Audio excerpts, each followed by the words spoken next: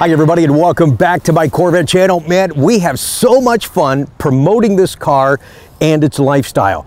However, if you have a C8 2020 model and you try to do the recent over-the-air update, you're not having any fun. I mean, you follow the instructions, you hit the buttons on the screen, you shut the car down, and the next time you came back to the car, it was dead. How do you get in your C8 Corvette from the outside if you have a dead battery? We're going to show you that here in just a moment. But so you have a full understanding of what this recent over-the-air update was to the 2020 Corvette. See, there's a parasitic draw on the battery from the radio, and this update was supposed to alleviate that. In the event that it didn't, and you tried it again, most cases it worked just fine. We personally recommend bringing it back to the dealership though and doing a direct download. But before you can do any of that, you've got to get in the car and get her powered up. But real quick, before we talk about accessing the vehicle from the outside if you have no power, if you're inside the vehicle and had a power loss, on the outboard of the driver and the passenger seat, you have this lever here on the floor. With no power, this is not going to work. This will be the emergency way that you can manually open your door from inside the car if you had no power. An important reminder for you there. Now, if you have a dead C8 Corvette, there's two ways to enter the vehicle from the outside. First, you got to start on the side of your key fob. That little tab down there, push that and pull out your emergency key. And the first access is actually hidden behind your license plate, right back in there. So put your key in this way. See how it's angled to the right? Turn to the right, manually pops open your hatch. So yeah, it lets you into the hatch area and the engine bay, but if you have a dead battery, you need to get to the front because that's where the battery's at. So how do you get there? Now this one might require some knee pads. Yeah, this one can be just a little tricky, and it's not underneath the door handle. It's in the rear quarter section here of this vent, and it's way up underneath. Another keyhole slot right in there, if you can see my finger pointing to it.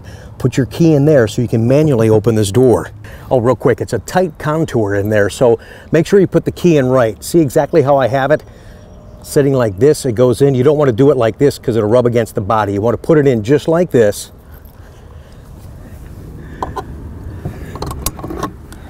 Turn to the right. Now your door's open, but you're not done yet. Yes, just because you have access to the interior of the car, you've got to get to the front because that's where the battery is. And with no power to the car, this is not going to work. You manually have to open up the front, and that can be a little bit of a task. Again, I think we need those knee pads again. And way up underneath here on the driver's side, you can see way back here is a cable, little loop. It might even be tucked behind there. You got to grab that loop and you have to pull it hard 2 times, not just once, 2 times, and it'll manually open up that front trunk. So as many of you know, the battery's back in here. To get to it, you have to take these plastic pieces off. Just kind of reach underneath of it and pull them out, both sides.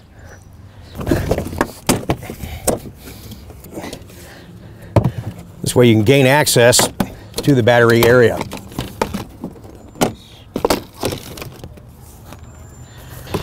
Now there's your battery. If you're going to jump off your battery or charge off your battery. Many of you have the battery tender from Chevrolet. Be in a box like this, it'll plug in here. Once you gain access to the front trunk area, many of you want to try this first. Plug in this, plug it in here. It's going to be plugged in for quite some time, maybe overnight. See if you get some power, and again, get to the dealership to do a direct download, and that should alleviate any problems that you've been having. I know technology is great when it's working, and I hope this video today helps you in gaining access to your C8 Corvette in the event that you had a dead battery. Then you know what steps to follow so you too can get back on the road enjoying your Corvette. I enjoy having you here today. Subscribe to our channel and come back and see us again. Like I said at the beginning, we have all kinds of fun promoting and sharing the lifestyle of America's sports car. Have a great day. I'll see you soon.